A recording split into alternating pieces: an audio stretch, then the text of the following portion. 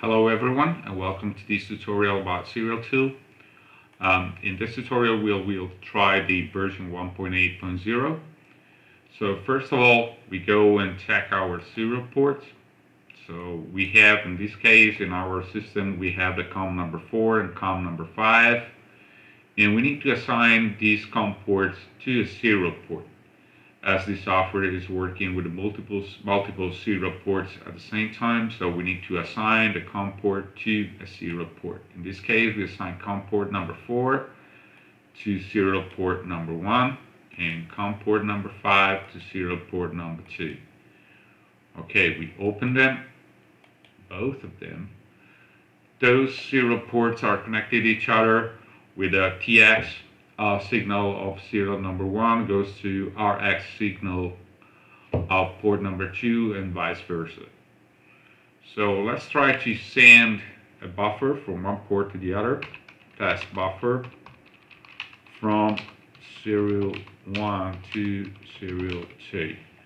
And there we go. We send it. And there we go. This is the packet list.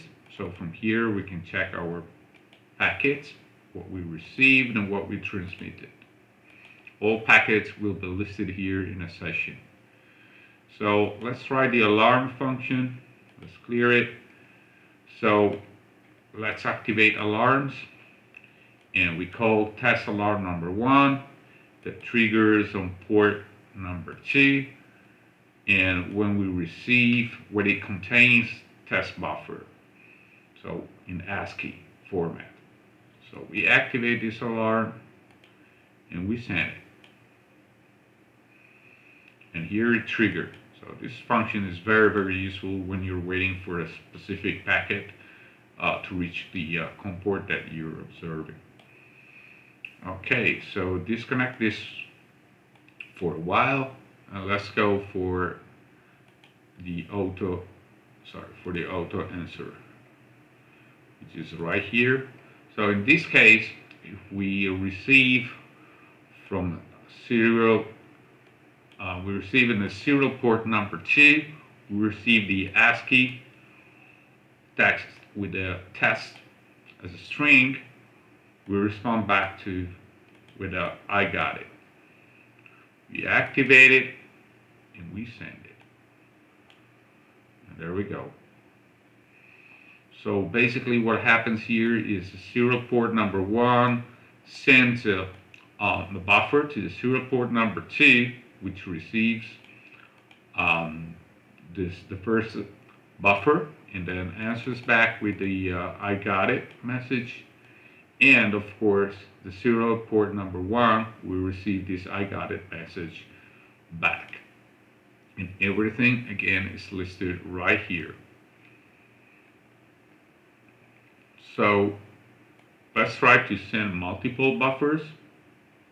So in this case, we send multiple times the same buffer.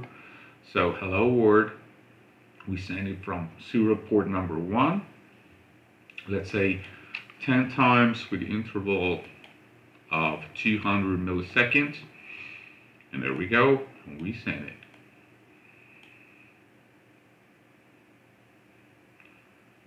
Okay, we want to add an extra, some extra value. We start from 0, we end to 10 in ASCII format before the buffer. So before the hello word, and then also after the hello word. We start from 20. From 10 and we go to 20. There we go.